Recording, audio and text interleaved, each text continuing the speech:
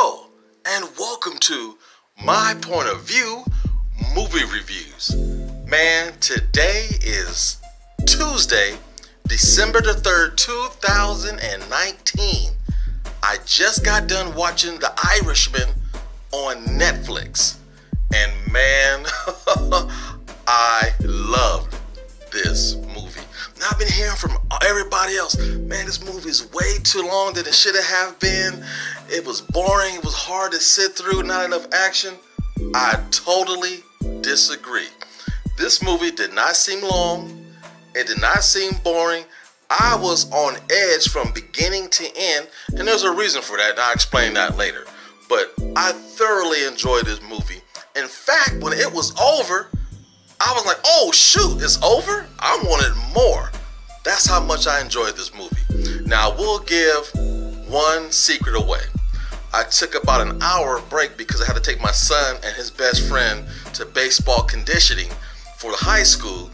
And it was there for like 45 minutes, and I brought them back. So I had like an hour break in between the movie. But still, I sat through this movie not bored at all, and I was thoroughly engulfed in this story.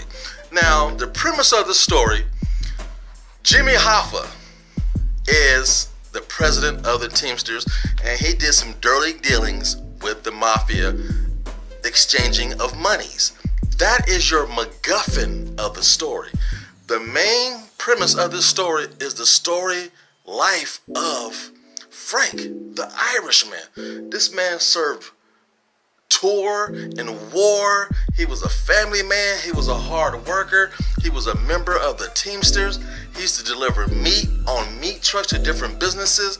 And then, Frank was not just a good worker. He had some side dealings on the side, taking some of these meat products to the Italians, cutting them a side deal, making him some little extra of that bread. And he got caught. And one thing about the Teamsters, they don't let you get fired. They deal with your boss, they deal with the business. If they can't prove you was doing something wrong, they just can't fire you because the Teamsters won't let them. That's the power of the union. And the reason why I have so much love for this movie, I used to work for UPS. I was an employee there for 11 years. Yes, I was driving on big old brown trucks with some tight ass brown shorts delivering. But we were union. And UPS is a global company. It is absolutely huge. Either you work for UPS in management and you're all about the business, or you are an employee of UPS and you work for the union because that's what protects you. So there's a big division between big business and also the union. And trust me, the government sides with the big business. I don't know if y'all remember back in 1997 when UPS went on strike, I was part of that strike. And it was so bad out here in California, President Clinton at the time was visiting in Tahoe. He brought his country ass to Sacramento and sat down with the union reps in UPS. Straighten this shit out. I'm not getting my damn packages. So it affected the White House, so something had to be done. That's how powerful the union is. We went on strike and the world stopped for 2 weeks because people weren't getting their packages. Every single day, UPS was on CNN, MSNBC. It was world news, not local, world news. So the union and big business is a big thing. And Robert De Niro, Al Pacino, Joe Pesci came back together to work for this incredible director. Come on now. It's based on truth and also a novel, but I can truly relate to the story because being in the construction industry and trucking, I know what it's like when a job, now at my job, when a truck pulls into the dock, it's gotta have a tag on it. And I gotta cut that tag to make sure no merchandise was tampered with. In the movie, you see Frank was taking that tag and throwing it in his little sleeve and driving off and putting it on later. See, those are things that if you're not into the trucking industry, you just don't know. That's how I was able to steal all that meat for so long. And Al Pacino playing Jimmy Hoffa. See, I was part of the Teamsters 150, the local 150. Well, guess who started that chapter? Jimmy Hoffa himself. So I know about the man's history. I was a member in his Teamsters union. So I know how the whole thing goes down. Like, I used to get free tickets from the union reps to go to Kings games here in Sacramento. They wanted me to be a good employee, but at the same time be a lookout for what goes on around things, because minorities always got treated differently at UPS. If you was black, Hispanic, Asian, you did not get the same treatment as them white boys driving them trucks. But that's another story. This movie dove in deep into the life of Frank. This man became a hitman overnight. He had practice because he was in the military. He had the enemy dig their own ditches and their graves. When they were done, they was begging for the life. He still shot them, and it fell into the damn grave.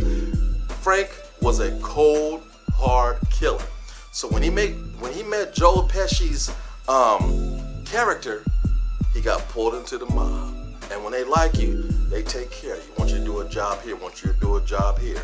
You know, I want you to paint some houses, if you know what I mean. And see, growing up in Sacramento, one of the first families I ran into was my neighbors down the street, the Samarias. Now, my buddy Tony Samaria's father was a godfather. So I've been around Italians a good portion of my life, and I worked for the Teamsters, so I know all about big business. I know all about the union. So this movie had me at hello at the very beginning.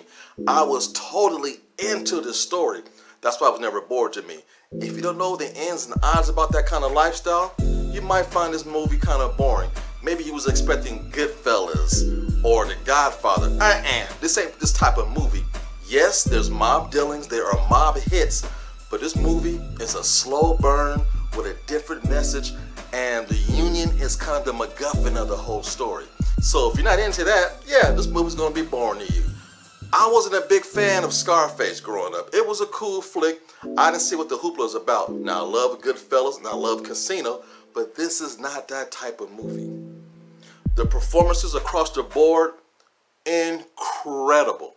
I see why there's Oscar buzz all over this movie. You got Al Pacino, who might be up for Best Supporting Actor. Al Pacino was in my other favorite movie of the year, Once Upon a Time in Hollywood. The man is blowing it up this year. Then you got Robert De Niro, who might be up for Best Actor of the Year.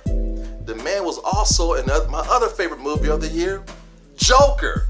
Okay? These men did 3 great movies this year. The third one being The Irishman, which they're both in. And kudos to Netflix for picking up this joint and spending those extra monies.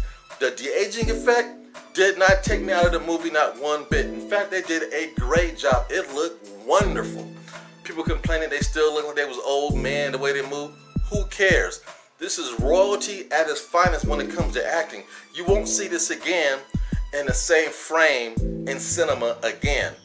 So, you know, take it for what it is. This is greatness. When Ali got old, yeah, he looked bad. You know, when Emmitt Smith was reaching for that last yard to be the #1 running back of all time, the man looked a little slow. I get it. You know, when people are at the apex and also the end of their career, they slow down and it looks bad. I get it. But it's still royalty and it's still greatness, and we should applaud them and also honor them. This movie is damn near a masterpiece. I love this film. I couldn't believe how good it was.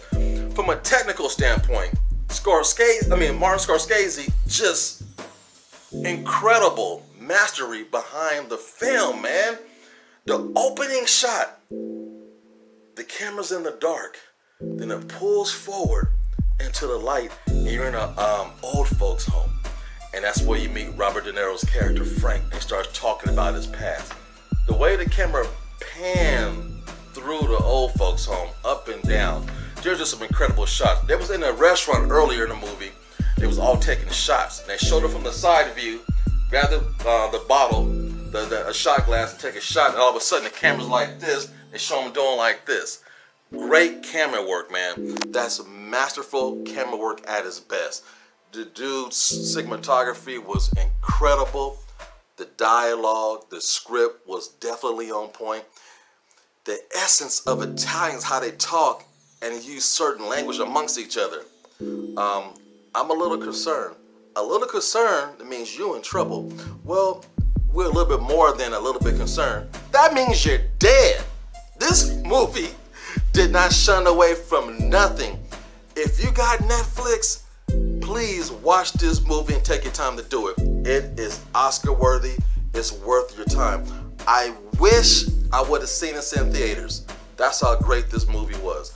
I sat through Lord of the Rings. 3 hours ain't nothing when a movie's entertaining. And I don't mean action-packed, shoot 'em up. There was enough action to pull you in. When somebody got killed in this movie, you didn't forget.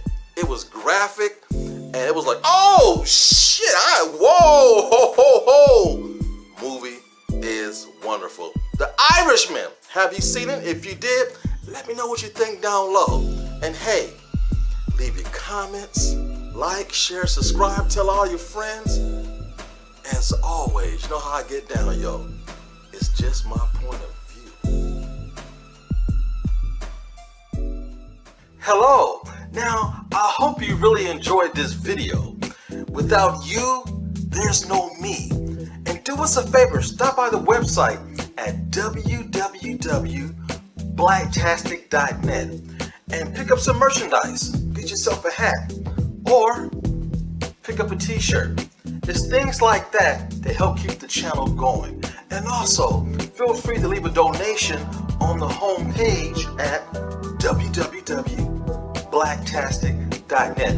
Thank you all so much. Again, you make this so much fun. Without you, there's no me. Until next time, see you later.